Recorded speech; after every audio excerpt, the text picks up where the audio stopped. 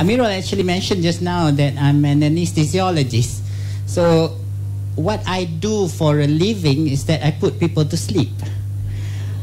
Not only that, I make sure that they don't remember too. So it's now 4:30. You've had a very big lunch. So if you're feeling sleepy, it's not your fault. It's just that I'm an expert in this. Now, one other thing that I do is actually we administer pain relief medications, and the stuff that I work with is like 1,000 times more potent than what the recreational drugs are. So I can assure you that this is going to be painless.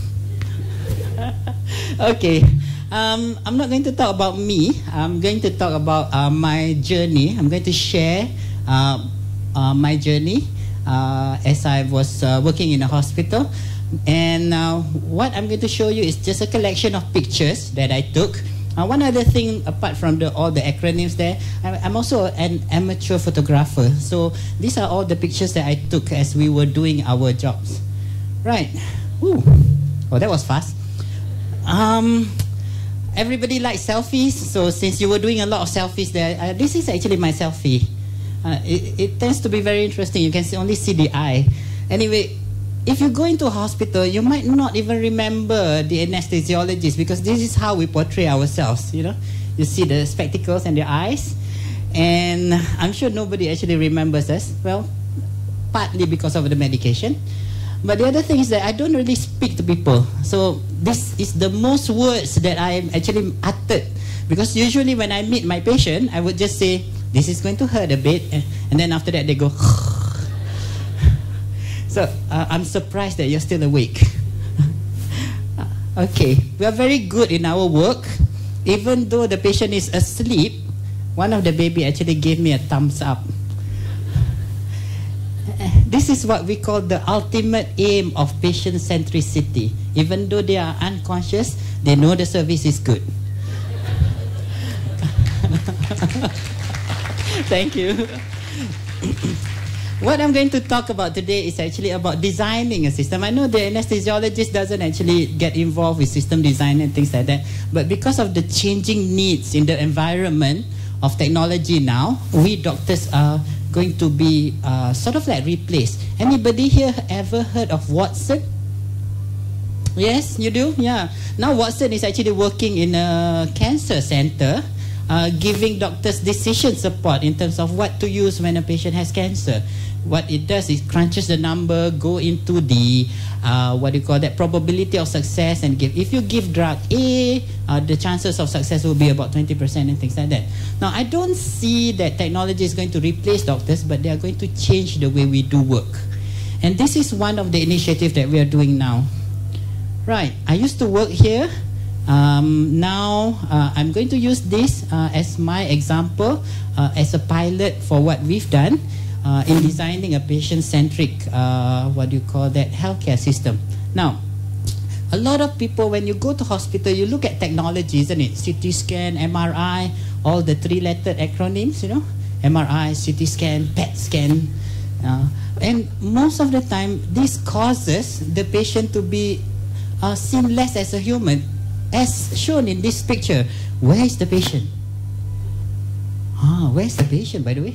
So most of the time, we don't see the patient, but you can see all the staff is busy looking at technology. Got one guy looking at the computer there, another guy looking at another machine.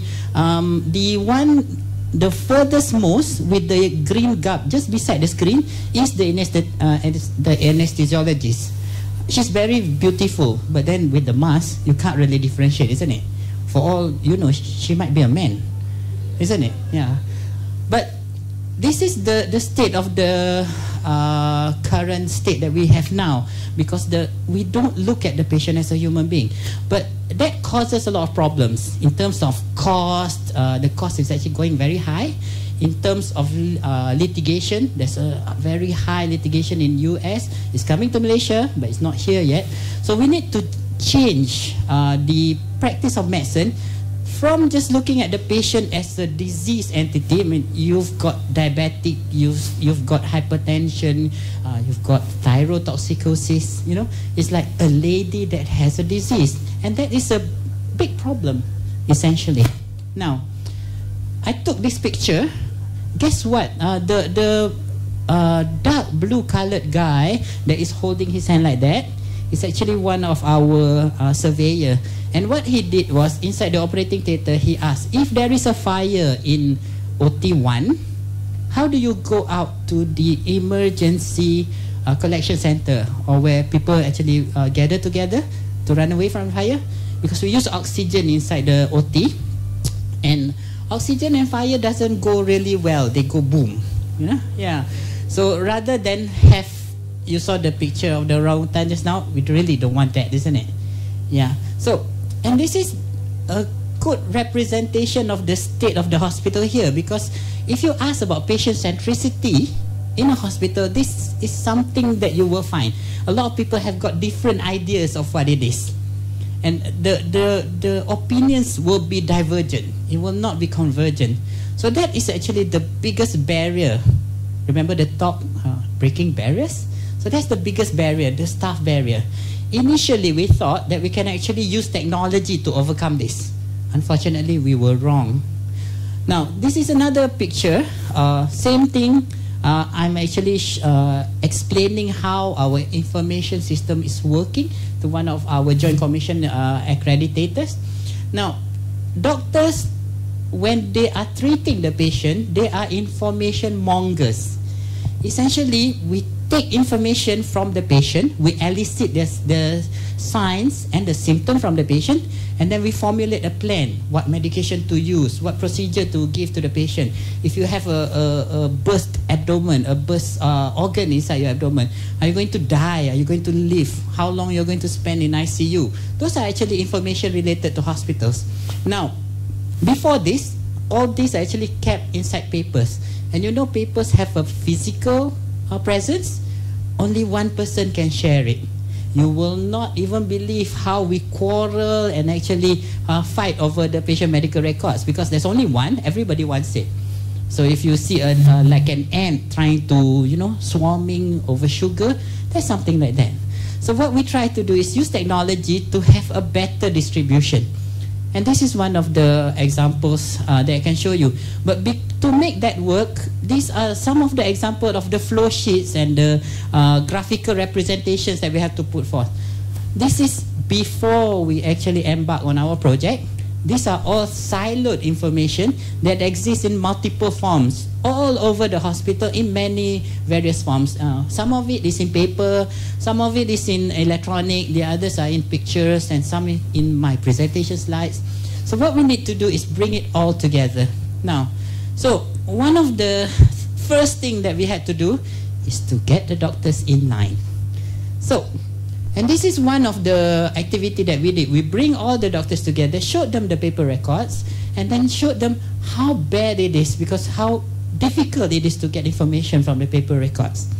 And this is, if you look at the clock, oh, the clock is actually obscured there. That's about 10 o'clock in the afternoon.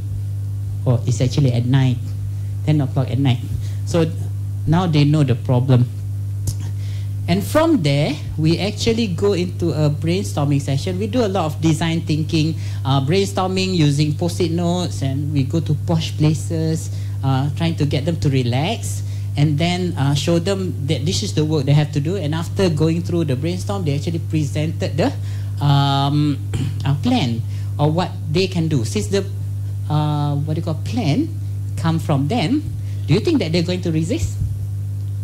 No, isn't it? Because if it was somebody else's plan, we really love it when administrators actually try to give us a solution.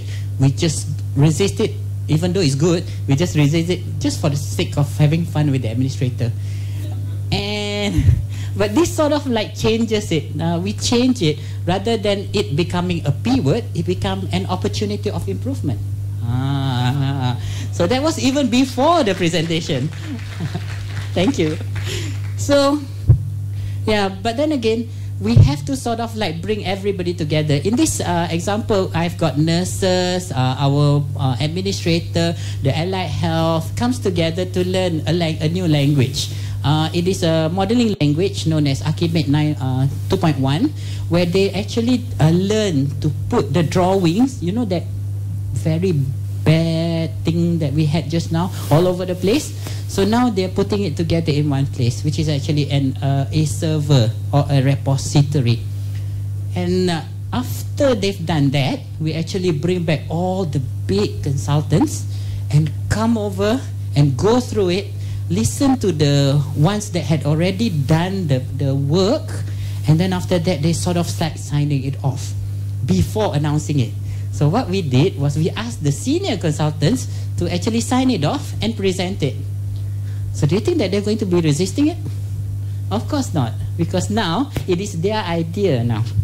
So, and this is how it looked like. It is becoming more neat. One of my colleagues actually told me that this looks like a circuit board. And this represents the journey of the patient from admission until discharge or death. Yeah, people die in hospital. But even though you die, you still need to be cared for, isn't it? Just can't leave you there, you know. If the corpse actually woke up and walk out, that's a big P word, isn't it? It's not an opportunity anymore. Okay, and the number 2 is actually the imaging that follows the journey. And number 3 and 4 is actually the landscape. Number 3 is about scheduling. Number 5 is actually the roadmap of what systems that we're going to put in place. Don't worry, that's the worst or the most complicated diagram in this presentation. So rest assured. Now I've already moved to another hospital. It's a 900-bed teaching hospital. And we are going to do the same thing there, because the pilot for the first hospital, which is a 400-bed single disciplinary hospital, and we found that since it works well there, I handed it over to another group that is going to continue it, and they're going to have one hell of a time trying to make it work. And then I'm moving on to another hospital, which is a 900-bed, which is closer to home.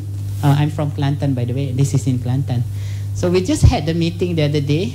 What do you call that? Because I'm a technology sort of buff, and I'm supposed to be the one showcasing things, and that's the reason why I got like 3-4 things in front of me, just to use, you know, to dazzle them, you know. Every time. Now, one thing about doctors, whenever they don't listen to you, you have to confuse them first. After they are confused, then you show them the correct way. Otherwise, you will have the whole day trying to fight with them, and it's not really good. So, in summary, it is just a matter of perspective. Most of the time, if we look at things as a big complicated things, we tend to be overwhelmed. Okay, we couldn't see the greatness in us or the greatness in the organization, but what we see is a lot of P words.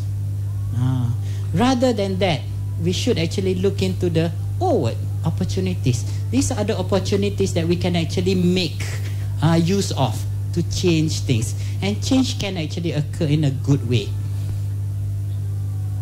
It's actually my journey. Thank you.